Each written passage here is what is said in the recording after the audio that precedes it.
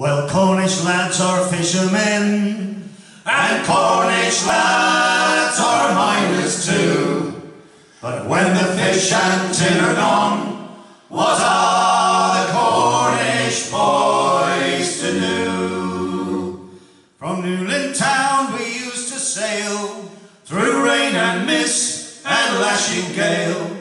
The mackerel shoals we hoped to find, and soon we left land's end behind. For Cornish lads are fishermen, and Cornish lads are miners too. But when the fish and tin are gone, what are the Cornish boys to do?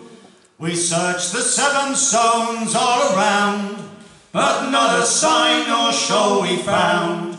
Round Island's light is now in sight, but cities are a barren ground. For Cornish lads are fishermen, and Cornish lads are miners too. But when the fish and tin are gone, what are the Cornish boys to do? The winding engines used to sing a melody to Cornish tin, and Geever lads they all would grin at payday on a Friday. For Cornish lads are fishermen, and Cornish lads are miners too. But when the fish and tin are gone, what are the Cornish boys to do?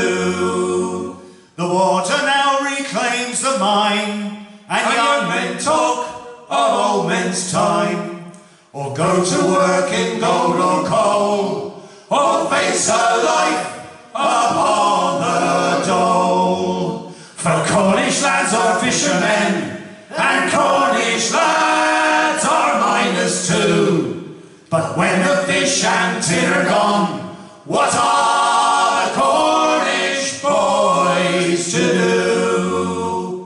The hammer of the auction man is the only sound we soon will hear, and visitors will make the noise and order drinks from Cornish boys. For Cornish lads are fishermen, and Cornish lads are miners too.